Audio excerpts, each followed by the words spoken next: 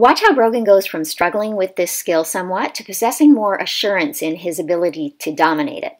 Okay, so Brogan, you're gonna get the egg from me, okay? When you grab onto the egg, then you're gonna roll over onto your back. Okay. Okay? I want you to look down so you can see the egg, okay? And then you get the egg from me, because you gotta look down. Have the child push off from the shallow steps or ledge. If you're practicing from deep water, waist or chest deep for you, have your student start from a back float. Here, let's go from your back. Here, let's lean back. And you're gonna roll over, and you're gonna see the egg, and you get the egg from me, and then you can roll over again. Okay, ready?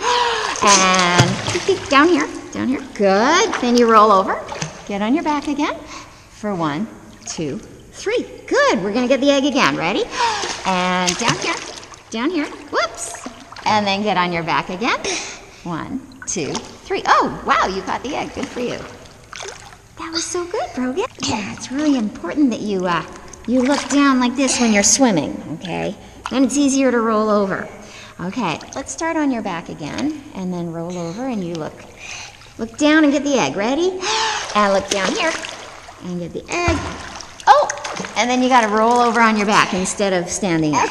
Okay, so we wanna roll over on your back again after you get the egg. Okay. All right, Brogan, ready? And get the egg. Okay, then you're gonna roll over. Okay, good. To promote more forward propulsion, hold the toy slightly out of the child's reach and encourage fast kicks. So let's lean back. Okay, you're gonna roll over and you have to kick to get the egg from me, all right? Ready? Go, and kick. And then you roll, roll over. Okay, that was good. 1, 2, 3. Good. Okay, so lots of kicking. Bless you. Okay, Brogan, ready? Go, and kick. Get the egg, roll over on your back, and we float for 1, 2, 3. Let's get the egg again, ready? And kick. Get the egg, roll over. 1, 2, 3. Yes, very good, Brogan. Okay, ready? Go. And get the egg, kick. There's the egg, get on your back. Ooh, you're getting to be so good at this. 1, 2, 3. Let me get the egg. Okay, ready? And get the egg from me. Kick. And then on your back again. 1, 2, 3. Excellent. Okay, Brogan, ready? Go. And kick. Roll over. Good. 1, 2, 3. And here, I'm gonna get the egg from you, and you're gonna get it from me. And, down here, kick. On your back, good. 1, 2, 3. I'm ready. Go, and kick. Roll over. Oops. 1, 2, 3. Yay. That was so good, Brogan. Go. And kick. Get on your back. Good, relax for 1, 2, 3, and yeah, kick. Roll over.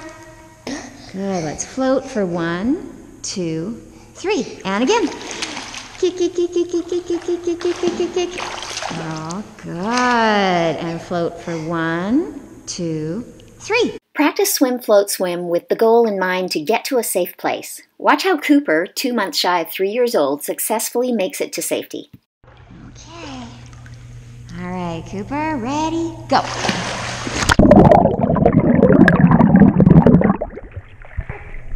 And 1, 2, 3.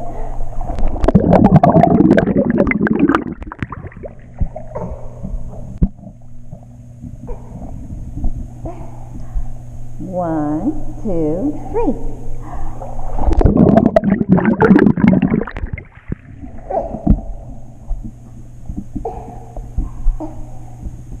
1, 2, 3.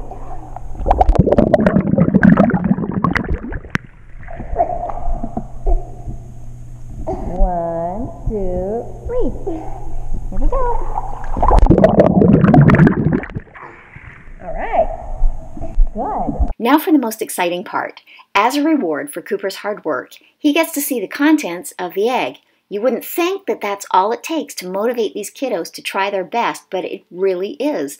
They can't wait to see the baby turtle inside that egg. Lucky for us, as instructors, it considerably simplifies our jobs when the littlest things motivate our students in the most significant way. There it is. That's